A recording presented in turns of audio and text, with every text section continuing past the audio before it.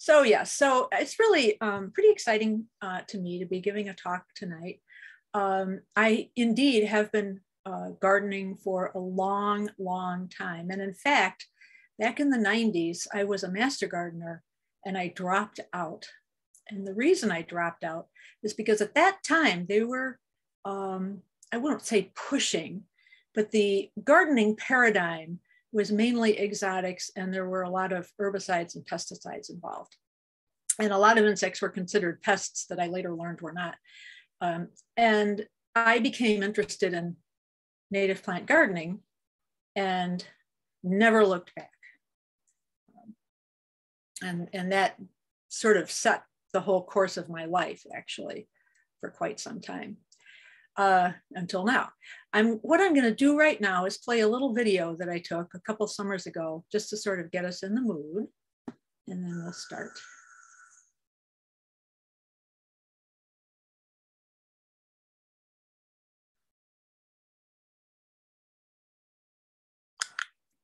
And we should be seeing monarchs very soon. Actually, my husband told me he saw one today, which was kind of exciting. So the first question I'm going to answer is, what is a native plant? A lot of people think that they see it around, they see it in the woods, it's got to be a native plant. Well, that's not really exactly true. The drawing that you see right now, the echinacea, actually is a native plant, even though many people have them in their yards and don't realize that the echinaceas are native plants. So there's a lot of confusion. So this is what a native plant is. Number one, okay, sorry, I apologize. My forward button isn't working. A native plant is a part of the balance of nature that has developed over hundreds or thousands of years in a particular region or ecosystem. And you'll understand what this means in a little while when I explain about that. Number two, the word native should always be used with a geographic qualifier, e.g., Northern Illinois. For example, we could say that a particular, bur oaks are native through a wide swath of the US. However, the bur oaks that grow around here are native to the Chicago region, especially if you go in the forest preserves. Thirdly, only plants found in this country before European settlement are considered to be native to the United States. Now, as soon as the Europeans started coming over here in the 1600s, they were bringing inadvertently, but also on purpose, a lot of plants. Some of the things that they brought with them that were kind of weedy were, for example, plantain, which the native people called white man's footprints. And those actually spread across the country ahead of white settlers. And then, of course, many other plants were just brought in because they were crop plants, wheat, for example, or forage plants, certain kinds of grasses like fescue for their cattle. But prior to that, there was a whole complex of plants that were in place that had been evolving for thousands of years, even during the Ice Age. Now, you have to imagine 10,000 years ago, 20,000 years ago, the Chicago region was covered under about a mile of ice. And south towards a place called Shelbyville, Illinois, there was a literal wall of ice. And just south of that were a lot of native people because they had been here for maybe 14,000 years. They had spread across the continents, North and South America. And they were making a pretty good living south of the ice sheets. There were also a lot of plants south of the ice sheets because it's not a very high elevation in the Chicago region. We're about 650 feet above sea level. And so there were oaks, there was some tundra along the ice sheet, but then there were oaks, there were grasses, there were flowers. And when 10,000 years ago, roughly, the ice sheets started pulling back, revealing the Chicago Lake Plain, revealing the land that we know today, plants were already sort of like 50 miles south, waiting to come in. And so they did.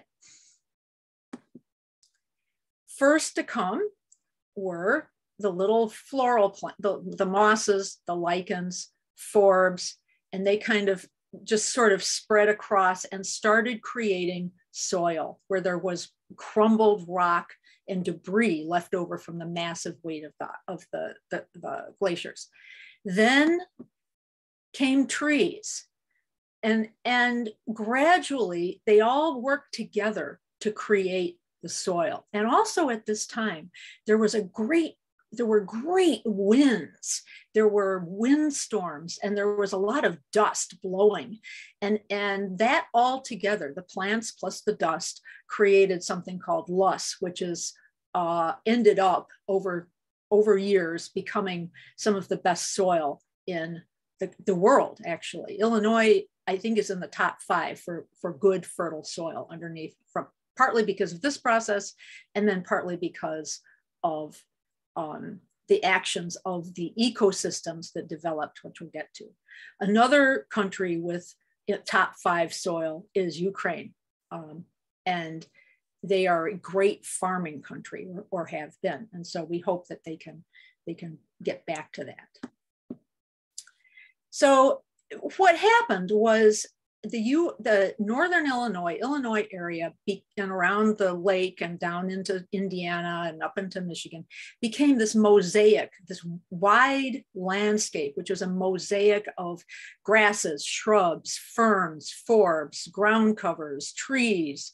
And there were many species of wildlife. There were beaver, there were bison, there were actually wolves, there were coyotes, there were so many birds and turkeys, and the richness of the land was really incredible. And it was managed by the native people. They set fires across the prairie and in the woodlands, partly for better hunting, partly because when they started agriculture, they understood that they would clear the land and they would grow their crops, and then they would let it go fallow for a while, and the prairie or the woodland would start coming back, and so this literally took place for thousands of years, because the Europeans didn't really get here till 1700. It was in the 1600s that Father Marquette and his folks came down the Illinois River.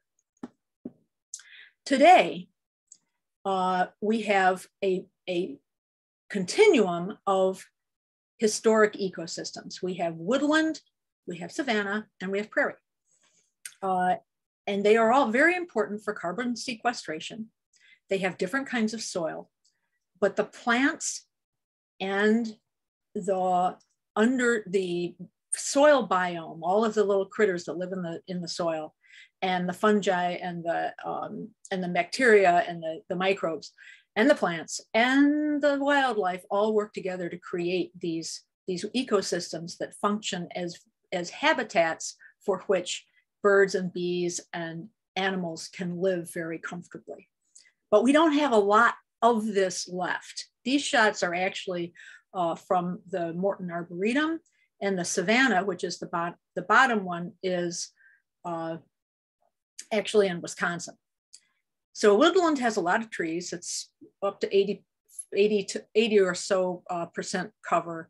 Savanna is in between a prairie and a woodland. It has wider spaced trees. Typically the trees are oaks. And then there's the prairie, which we all know. And remarkably, prairies actually in some cases do a better job of sequestering carbon than woodlands do. Woodlands, the carbon is stored in the trees. In prairies, as you know, the flowers and the grasses all go dormant in the winter. And what's happening underneath is that the roots are storing the carbon underground. And so they are great carbon sinks. It's just really wonderful. All right, so now in the last 100 years or so, well, actually in the 150 years, but really in the 20th and 21st century, we have what's called ecosystem fragmentation. We've got climate change. We've got species declines. You may have heard about birds declining 30% since the 70s, insects declining. And we have soil loss because of the way we farm. There are ways to farm that actually build soil, but our industrial farming system, unfortunately, relies so heavily on chemicals that and certain practices that we are losing soil every year. Plus, we have, we've built up our cities.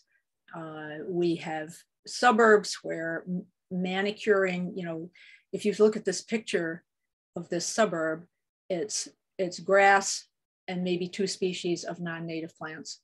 And that is a preferred look, as we'll see in a minute, for many people.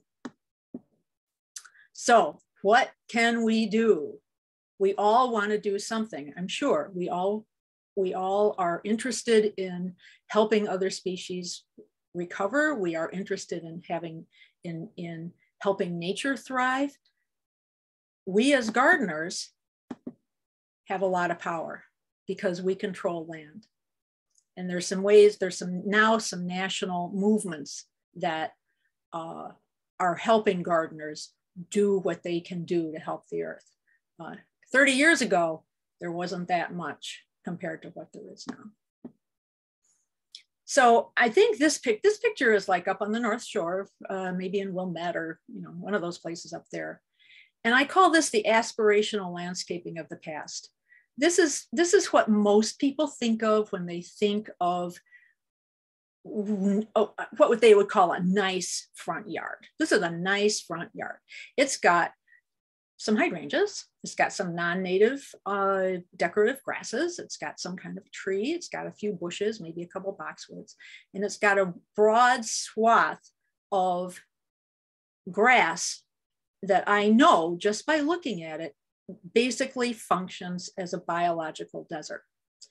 So in this kind of a setting, it's very difficult for bees, for butterflies, for birds, for any other creatures to make much of a living. And we are, as humans, very interested in control, and this is a very controlled landscape. And I will be talking about that a little more as we go, because this is really still what people, you see it in movies, you see it in neighborhoods. It's thought of as to be really good, orderly, respectable landscaping. I've got a few other examples to show you, which are a little closer to home. Maybe you recognize some of these houses. These are fantastic houses. I go up the street all the time.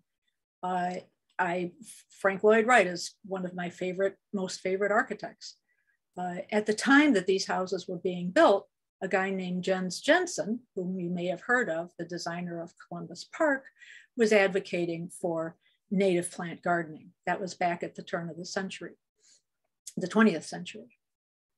And he believed that using native prairie plants would set off prairie architecture better than an expansive lawn.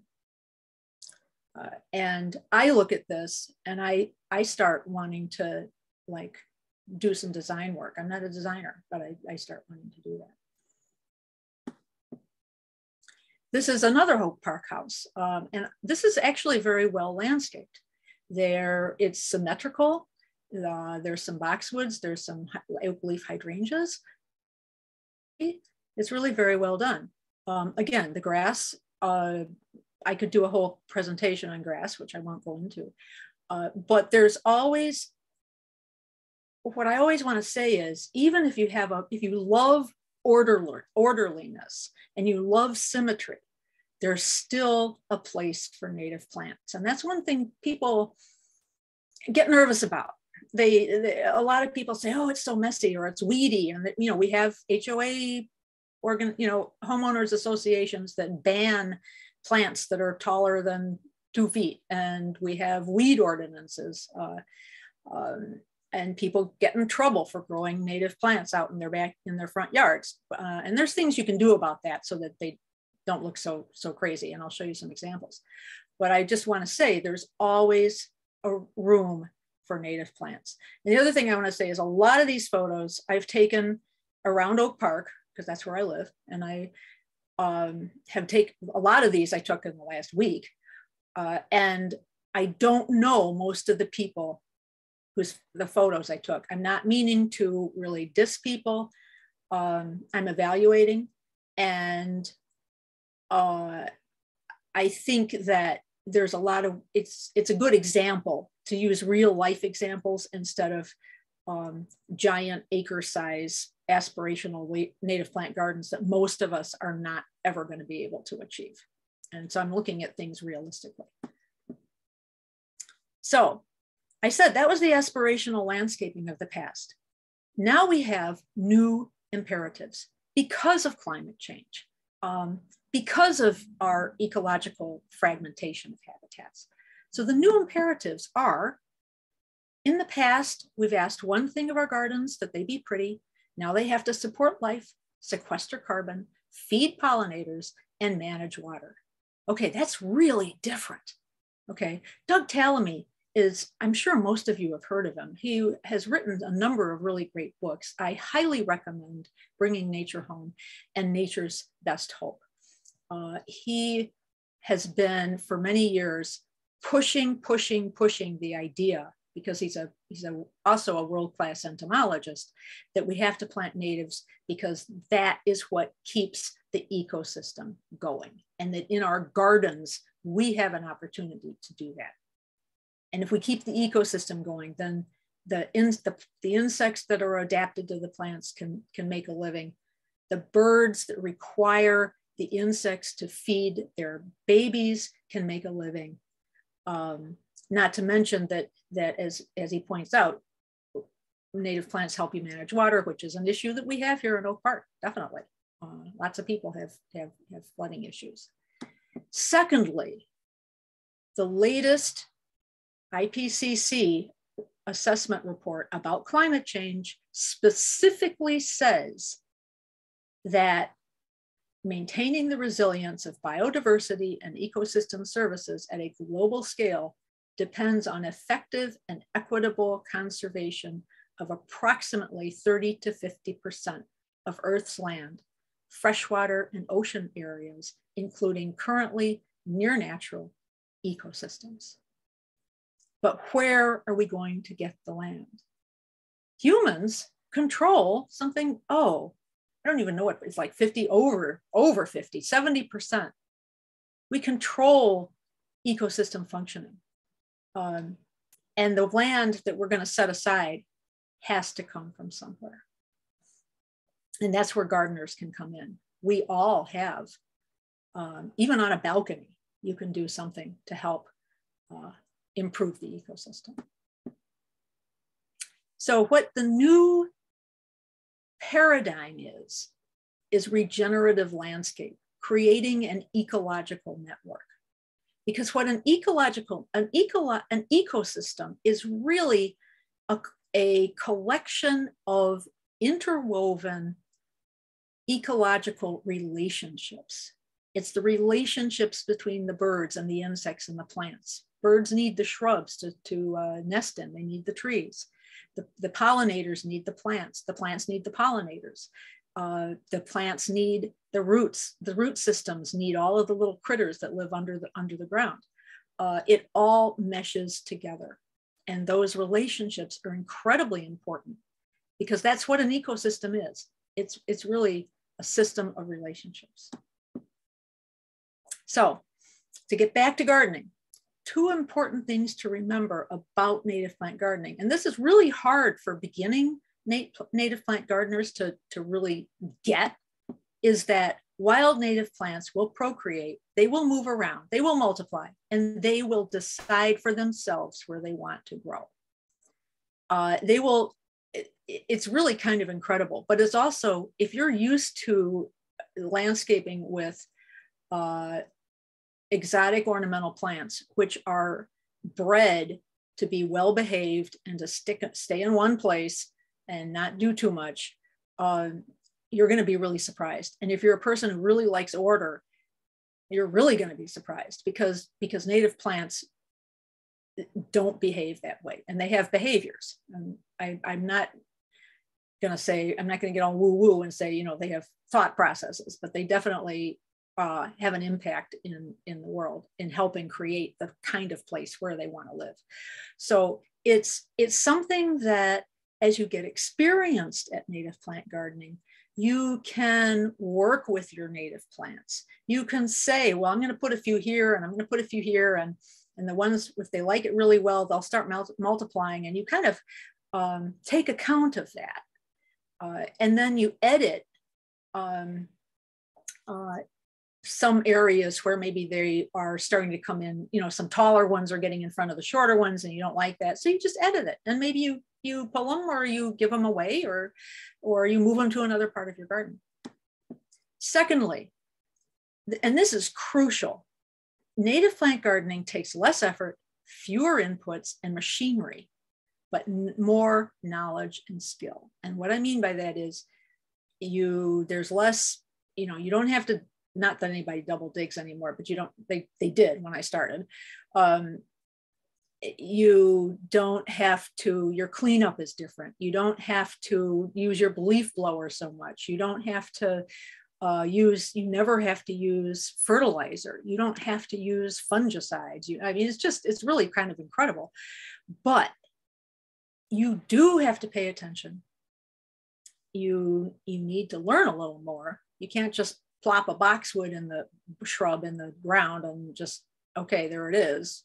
You sort of have to get to know these plants, and it needs a little more skill. So it can become a much, much more rewarding hobby or way of gardening, I feel.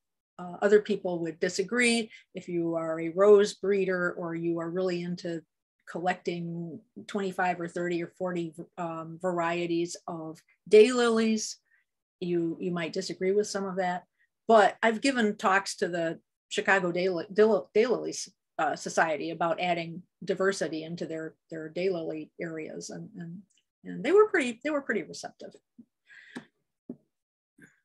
So the first thing you want to do is you want to assess your yard's landscape and decide where you want to add your plants. And these are, I'm focusing a lot on front yards, but I'll be talking about backyards too. And a lot of people, and this is again in Oak Park, a lot of people got the idea that they should take out the grass. So they take out their grass in the front yard, and then they put in a lot of mulch. And then they add a few, this person added some hostas. They've got a couple yews. I think they've got some hydrangeas in the background. Yeah, here's hydrangea. And then I'm not sure what this ground cover is. I'm not really sure what it is. And I very uncharitably, and a lot of people like me call this a mulch garden, because really the highlight of the garden is mulch. And it's the same thing over here. And these are perfect spots. They're not that big, and you could do something really nice with them in your front yard. And here we are back to that house we were looking at before. And here again, you've got some hosta, right? You've got some, I'm not sure what this is. It's really a nice layout, but you could always add some native ground covers, like right in here. You could add some sedges. Sedges are very wonderful plants. They never grow too tall. You don't have to mow them, but they look kind of grassy.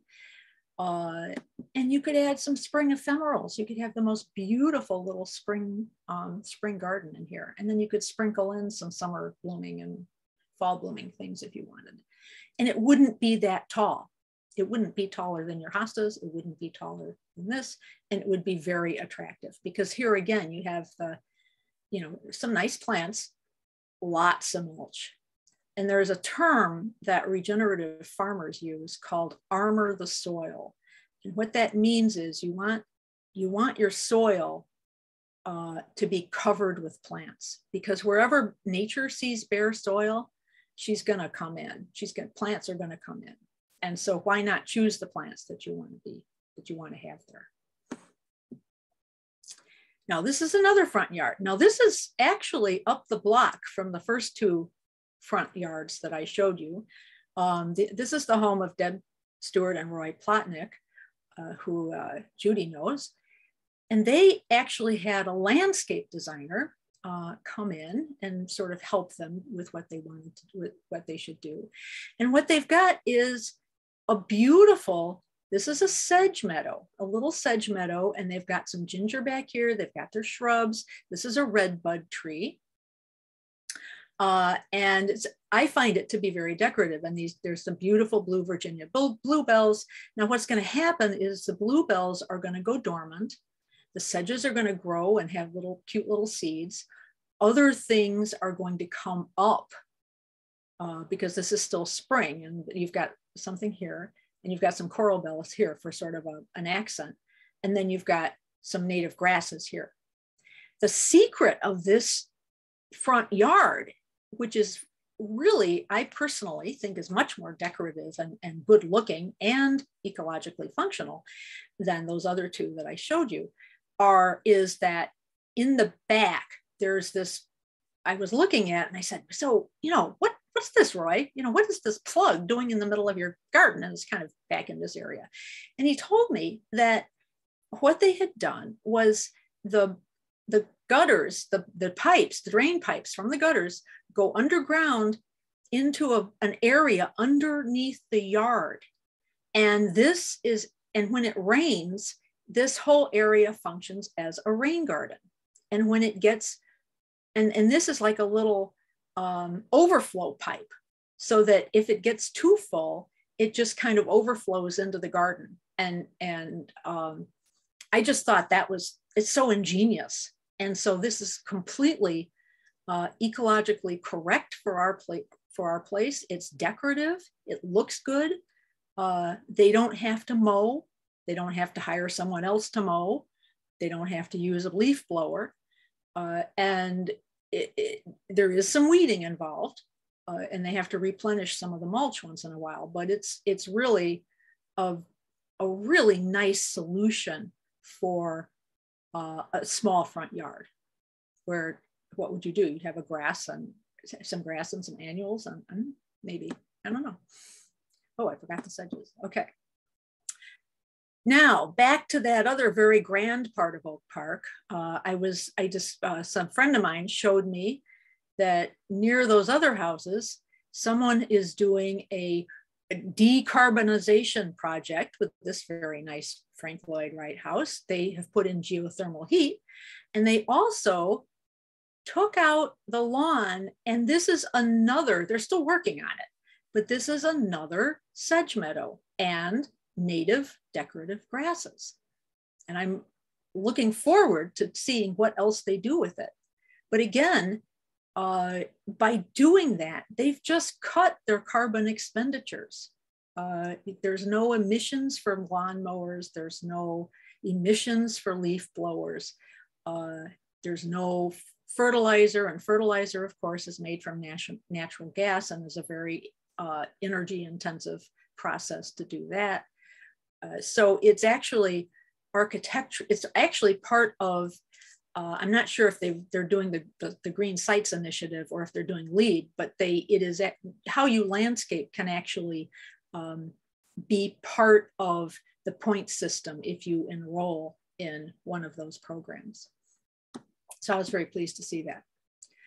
So I'm going to go backwards a little bit. And what we were looking at were some pretty good examples of creating structure with native trees and shrubs. In nature, like that natural landscape I showed you in the beginning, there are layers. You have the canopy layer, which are the trees. You've got the subcanopy layer, which can be the low tree layer and the shrub layer. You've got vines going up that go up. I love this. This is actually from a permaculture book called Gaia's Garden, but it's really suitable for any kind of a garden that you're thinking about making, because you have the root layer, and then you have, not only do you have the herbs, which mean in this case, in the gardening, in restoration case, herbs are non-woody plants. So herbs actually include flowers, grasses, sedges, anything that's non-woody, not a bush, not a shrub. And then the ground cover layer are the little creeping plants that go like grass might be a ground cover layer. So what does that look like? Well, you've seen a couple examples. Here's another example. Claudia West and Thomas Rayner, Planting in a Post-Wild World, is a really great book about ecological gardening and design. And they codified it. Like you have the ground cover layer, the seasonal theme plants. If you think back to that little front yard I just showed you, the seasonal theme plants would be the Virginia bluebells, because they're in beautiful, glorious bloom right now, and then they'll go dormant, and then something else will start up. And then you've got the structural layer, and a structure can be shrubs and trees. It can also be tall plants like Joe Pye weed, if you've ever seen it. It's a beautiful, big, tall, purple flowers, attracts butterflies like mad. Monarchs love it, bees love it, and it's 7 feet tall. So that can function as a structural layer in the correct place. And this is another fairly small front yard in Oak Park. And now it's a little radical. I will admit, people who like a lot of orderliness might be a little uncomfortable with this. But for other people who have maybe a more romantic idea about gardening, they might like it very well. The thing that it has to it is orderly. It's lush, but it's very orderly. It's got an edge, so you know where the garden starts. It's got some ground cover down here. It's got taller plants, but you see how they're contained by the edge. So it might be a little bit more comfortable for a lot of folks. And then you've got the tree coming up out of it. And this is really how trees like to grow. Trees do not like to grow out of grass, turf grass. They do not like to grow out of mulch circles. A lot of people think mulch circles are a little bit better than turf grass, and they might be, but trees really, really respond well to companion plants. If it's a native tree, a suite of companion plants that are suitable to it, all the plants are happy, trees are happy, and then the insects and the bugs and the birds and everybody else is happy. So that's the way to go, as far as I can think. And layers can work at any scale. This is actually a sort of a food forest. And this is something that's getting very popular in Oak Park. We're going to have West Cook Wildlands is having its garden walk on July 23rd. And there's a couple gardens where people have chickens and they have food plants scattered in. And it's really a nice complementary way to garden. If you have some trees, you've got some shrubs, you've got some herbs, you're growing some tomatoes, but you're also growing your native plants, because if you've got native flowering plants, they will attract bumblebees, and bumblebees actually pollinate tomatoes better than honeybees. Bumblebees sonicate, they buzz, and then that causes the pollen to fall, and honeybees cannot do that. Bumblebees are native, honeybees are not. And native bees actually pollinate a lot of food much more efficiently and much quicker than honeybees do, as much as we rely on honeybees. So you can go from one extreme, and this again is very manicured, and they've got their impatiens growing in the little mulch circles, and they've got their Chinese, probably looks like Miscanthus sinensis or something like that. They're Eurasian grasses, and that looks like some Stelladoro daylilies, I think, back there. But then you can go crazy. And this is a lot of people plant their parkways. And this is a young red oak, and you've got wild geraniums, and you've got sedges, Carex radiata, I think, or rosea. And then you've got some other things. And again, this might be too much for some people.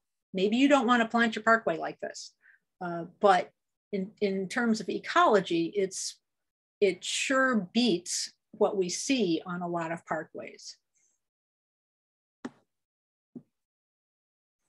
And then in general, when you're gardening, and again, native plants help with this, you have to consider the needs of your species. If you're trying to help the bumblebees, if you're trying to help the monarchs, if you're trying to help the cardinals and the robins and the all the other birds that live here in Oak Park, there's, I think, 96 species or more. You know, there's woodpeckers, there's all kinds of things, and they need a place to live.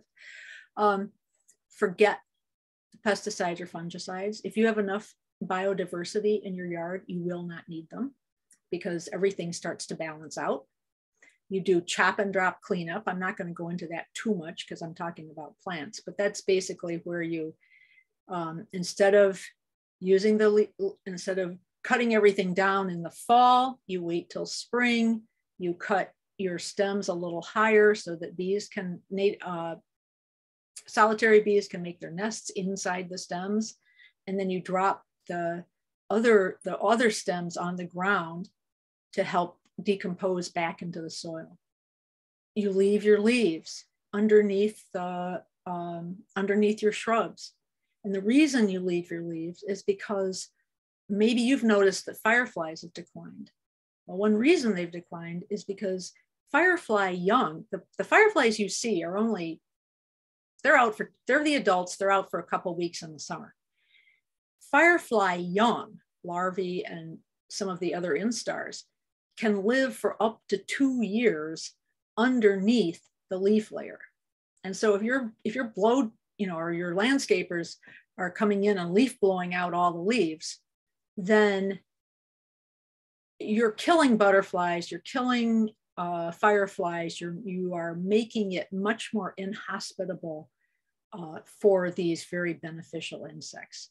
Firefly young kind of go around on the ground, and they are hunters at that stage, and they eat sort of more pesky beetles and things.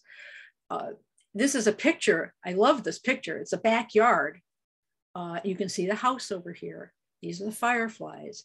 And this is the last thing that I want to say, is turn off your lights at night. A lot of folks in Oak Park and other suburbs, especially since the pandemic, have put up rows and rows and strings of party lights across their yards. And it's really cheerful when you're out there, when you're socializing outside. But when you go in at night, just turn them off. And the reason is that it's better for our circadian rhythm. And it's also, the fireflies rely on their flashes to be able to mate. And if there's too much light in the backyard, they can't see what they're looking for. It just fades it out. And so I'm kind of intense about this, because my yard is full of native plants, and I can look on from my deck, and I can see that I have more fireflies in my yard than the neighbors have in their yard. And one reason, not only do I have native plants, but I don't have any lights in my backyard. I have a porch light that I turn on when I need it. There's the alley light. And the other thing people say is, well, oh, but it's safer. Well, if you have motion sensor lights, that's safer, but you don't need to leave them on all night. And so, end of lecture, but I hope that some of you will think about that and take that home with you. All right, so the other, I'm going to go back to the soil for a bit. You feed the underground ecosystem, and the way you do that is with some wood chips and leaf litter. You just, as I said, you leave the leaves, because the native plants know how to get up through the leaves, and the leaves are decomposing and improving the soil. And the little critters, the decomposers and the critters that live in the soil, are making use of that organic material and helping pull carbon down into the soil and storing it through the magic of roots. During photosynthesis, well, I'll explain. I wasn't going to explain it, but I will. During photosynthesis, the plant uses air and water to make sugars. And some of these are carbon sugars. And what they do is the carbon sugars come down into the roots, and the plants actually share some of their carbon sugars with the mycorrhizae fungus that networks. And what the networks of fungus do is that they bring nutrients that the plants can't get. And so they trade nutrients for the carbon sugars. And that's another example of ecological relationships where everybody benefits. And then what happens is the fungi actually and other elements in the soil produce what are called exudates, and they clump together, and that's carbon that's in the soil, and it can stay there for many, many years. And of course, that's why the IPCC and other people recommend what they call natural solutions, is because the earth actually absorbs carbon. And since we have this problem with carbon emissions, the more trees, the more prairies, the more gardens we have, the more carbon actually gets stored in the soil. And that's very important right now. And it always is important, but it's particularly important in terms of what we have to deal with. So this picture is actually from my yard. And I just took it, did I take it this morning? Maybe yesterday. And you can see that I've got the wild geraniums. You can see in here are leaves. They fell off the serviceberry bush or shrub that it grows in this area. And I've got native ginger. I've got Iris reticulata. I've got some sedges. And then later in the summer, again, I've got some Ageratum altissima that'll come up in here and has white flowers. I've got some, you can't see it, but some big leaf aster that'll bloom in the fall. I've got some Jacob's ladder over here. And so that's another thing to think about, is you don't want to put only one thing in your native garden. You want biodiversity. You want diverse plants. And they start, like I said, they start moving around. I didn't have quite this much ginger. The Jacob's ladder over here I did not plant this Jacob's ladder. The wild geranium are multiplying. And so the garden looked kind of sparse a couple of years ago, but now it's really filled in and it looks good, in my opinion, speaking as the gardener. Here's another. Some people call these kinds of plantings living mulch. This is under a pagoda dogwood tree, which is a small native tree. It's very beautiful. And these are celandine poppies. There's violets. There's Virginia bluebells again, and Virginia waterleaf, which works really well. Is somewhat, people think it's somewhat aggressive, but in a ground cover, you want something that's somewhat aggressive. Same thing for native ginger. But I would never just put only Virginia waterleaf or only ginger underneath a tree. I would definitely always have a group of species, a community, and it functions as a community, and they are companions with each other, and they are companions to the tree. And they are the kinds of plants that if this tree were in the wild and you were in an ideal woodland setting, then these are the kinds of plants that would be growing with this tree there. And again, I just want to reemphasize you don't need to rake. You don't need leaf blowers. It's quieter. It's more pleasant. You have fewer emissions. And it's really, really fun to just watch things grow. So we've got native trees are best. Never plant a Bradford pear. These are actually considered to be invasive species. Don't plant a Chinese hybrid catalpa. Those are starting to go into the forest preserves. Norway maples are problematic. If you have one in your backyard, you probably have struggled to plant things under it forever. Weeping willows can also be invasive. What you want to plant are American trees: American basswood, American oaks, hackberry, ironwood, Kentucky coffee tree, native maples. There's so many beautiful trees. Same thing, small native trees. The ones on the left are perfectly nice. Chinese fringe tree is becoming invasive. But again, you've got an American fringe tree. You've got pagoda dogwoods, serviceberries, redbuds, wafer ash, and it's really been great over the last 10 years to see how many serviceberries and redbuds in particular people are planting, because they're just gorgeous when they're in bloom. Again, all these shrubs, just don't do it. Asian honeysuckle and buckthorn are actually illegal in Illinois. You can't buy them, but they're around. Barberry is terrible. Things like lilacs, if you've got a lilac, I've got 2 lilacs in my backyard. I'm not going to cut them down. I'm not saying cut those down. I would suggest getting rid of your barberry and honeysuckle if you got it. Or if you've got yew bushes, just keep them trimmed. They're not invasive. But instead, you've got such a beautiful, wide variety of native shrubs. And there's some of them are starting to become available at regular nurseries, and there's other nurseries that deal in native plants. And I don't have to keep going. I can say the ground covers, pretty much, get beyond your hostas.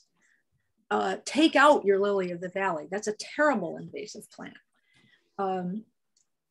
Use the natural ground covers. Use the shade-loving spring ephemerals, and then in the spring, and when they're done blooming, it's just a beautiful tapestry of greens and different shaped leaves. And the sun lovers, you probably already have, because American prairie plants are popular around the world. They plant them in England because they're such fabulous sun-loving plants.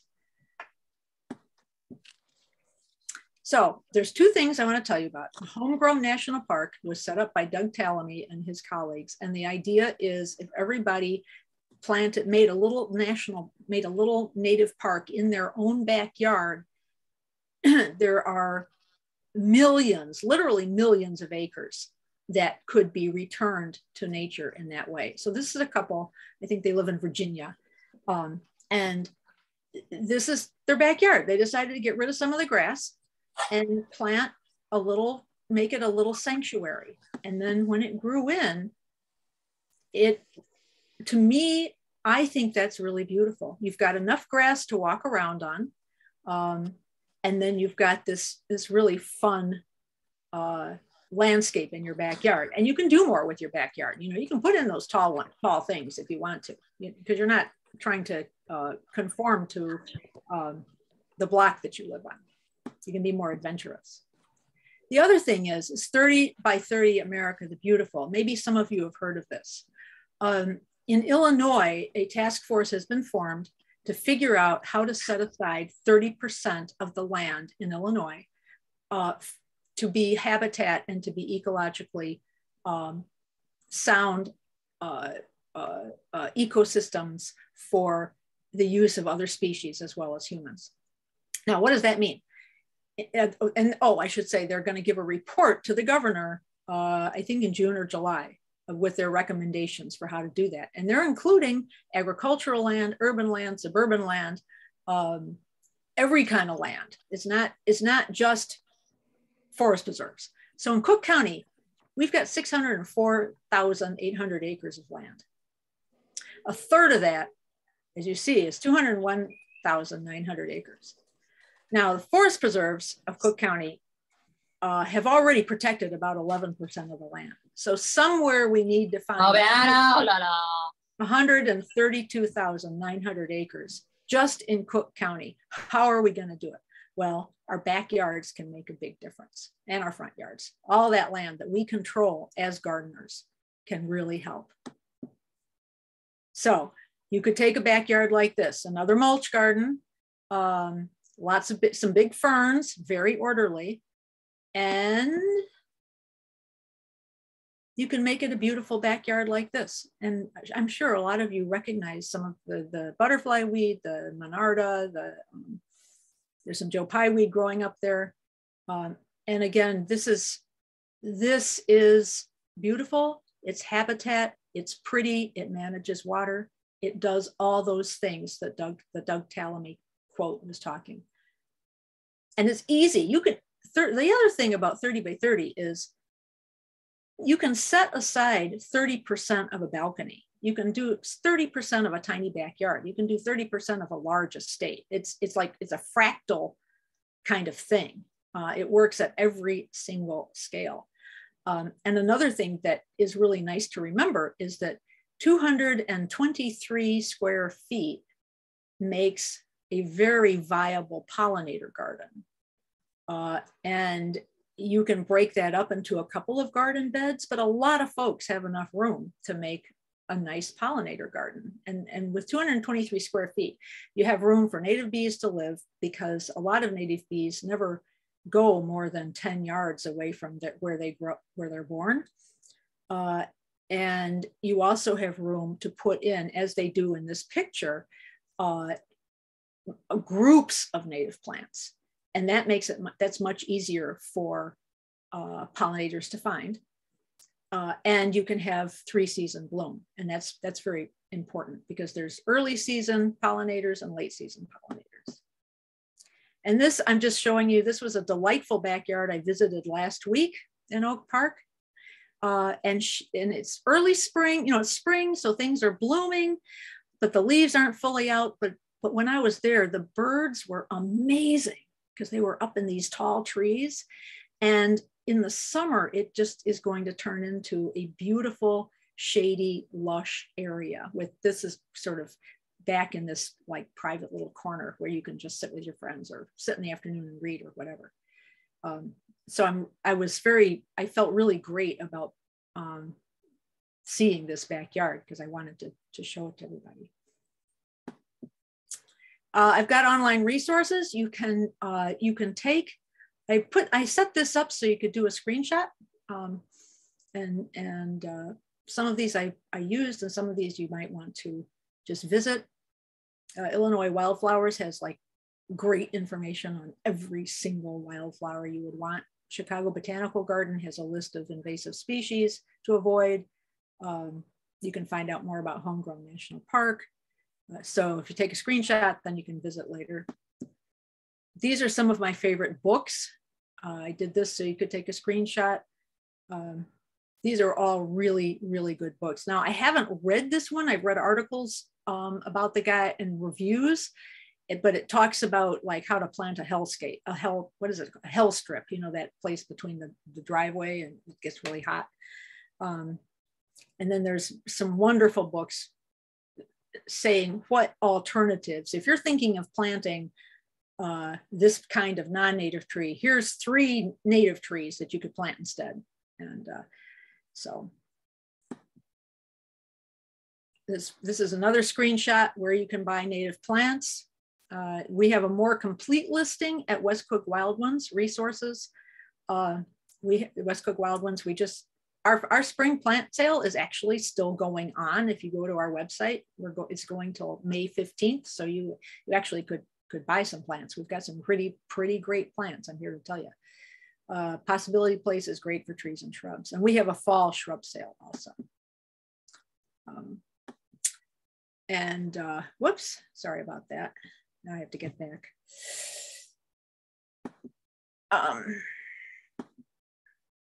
And then if you are looking for native plant landscape designers, these are all vetted by West Cook Wild Ones, and they all do a really, really good job. So again, another screenshot.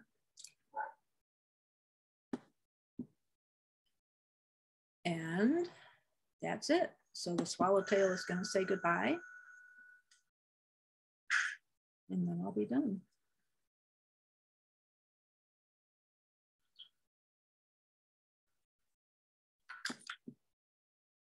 So thank you very much for listening.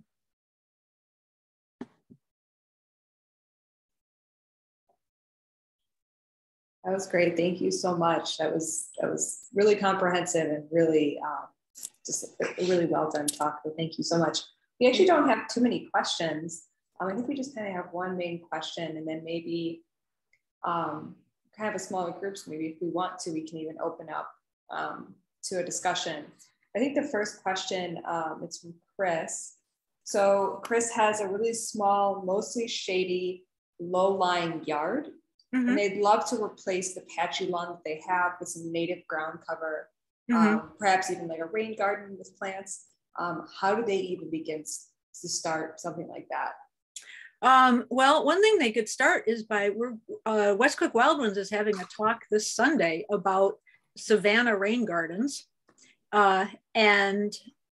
It's Julia Bunn is a landscaper who will be addressing some of that question. And I would want to look at it, but I would suggest maybe if it's a very small yard, having a little bit of a patio and putting in a lot of, again, sedges, which help, and ginger, and find plants that like sort of shady, damper areas. And there are some very nice plants that like that. It would take a little bit of research, but it would be a good project. Yeah. Awesome. So yeah, so if there's any other questions or anyone wants to, provide some thoughts or maybe some successes that they had in their yard, please feel free to unmute yourself. And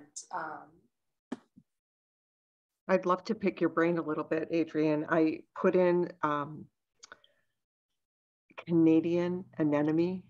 Oh, Canada anemone. Yes. Canada anemone. Yes. And, yes. I didn't realize, I think I heard another, it was like a Wild Ones national talk. And when they named that plant, I was like, oh, I just put 4 of those in. I now have like 40. Yes. I mean, it is hard. How do I manage when Sorry, I shouldn't laugh. You're laughing at me. Yeah, I'm the experimental gardener, but like I have a look that I want, and so. The thing that I can say is there are some plants where they will say in the description, not advised for small yards. Okay. And Canada anemone is one of those. Okay. Because remember, native plants are used to growing in large landscapes, and they're also used to growing with competition. So if you see Canada anemone in the woods, you won't see that much of it because there's ginger, there's violets, there's just all these other plants competing with it. At the Botanic Garden by the Plant Science Center, they've got this giant rain garden swale, and they use Canada anemone in that situation where it can just roam the way it wants. Another one that makes beautiful patches in the woods, but you don't really want it in a small yard, is mayapple. Those big, I have that right next to it. I knew you were going to say that. So maybe they're going to maybe they're going to compete with each other. I don't know. I'm going to take a picture and I'll send it to you guys if you're interested. But I literally have this army of mayapple that started at like 5 plants, and now again there's like 50. Yeah.